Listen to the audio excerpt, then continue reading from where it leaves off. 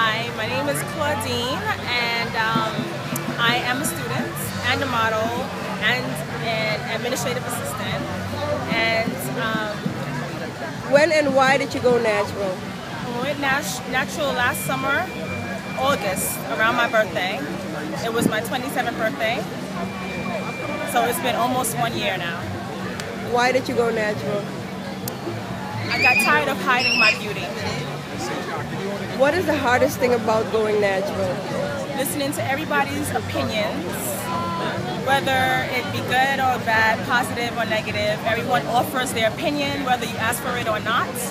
It's the first thing they notice, and a lot of the attention comes from other black women, and it's probably negative sometimes. What is the best thing about being natural?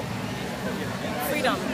You have freedom to be who you are and expose yourself as you are, as you were created. And you don't have to worry about anyone's opinion. You really don't care anymore. It's just, this is me, take it or leave it. I love my hair because? I love my hair because it's untamable, it's alive, and it's an attention grabber, and it's very wild and untamable. Great, thank you.